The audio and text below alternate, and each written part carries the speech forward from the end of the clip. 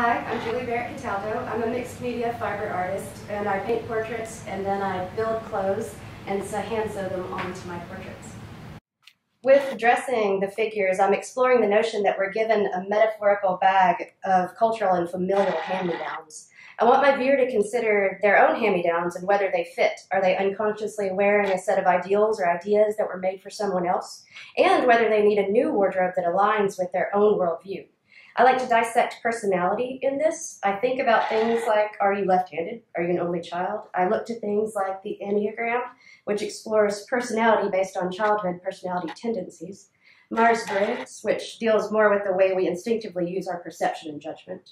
I even look at the zodiac. All of these are just facets in our being that make us absolutely unique. I use only reclaimed textiles in my work. I frequently research textile waste, and it breaks my heart the amount of fibers that head to landfills every year.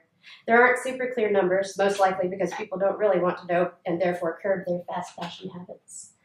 But numbers that I've read and I can't shake are somewhere between 70 pounds to 90 pounds per person of textiles, shoes, and carpets and such end up in landfills every year. I'm extremely dedicated to reducing some of that waste through art. Another way that I use reclaimed fabric is through my product line, Birthday Goddess. It's a line of crossbody travel purses. I look to the zodiac for this line. I use symbols, colors, stones, and herbs generally associated with each sign. This one is a Capricorn bag. The associated colors for this sign are black and gray. The stone that I've used is tourmaline, which is believed by some to deflect negative energy. I also put a little sachet of an herb associated with each sign. In this case, it's plantain.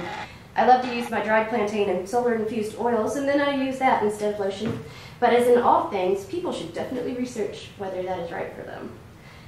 I have products at the Bell Buckle Bindery and the Bell Buckle Wellness Emporium. And you can find me on Etsy and Facebook and Instagram.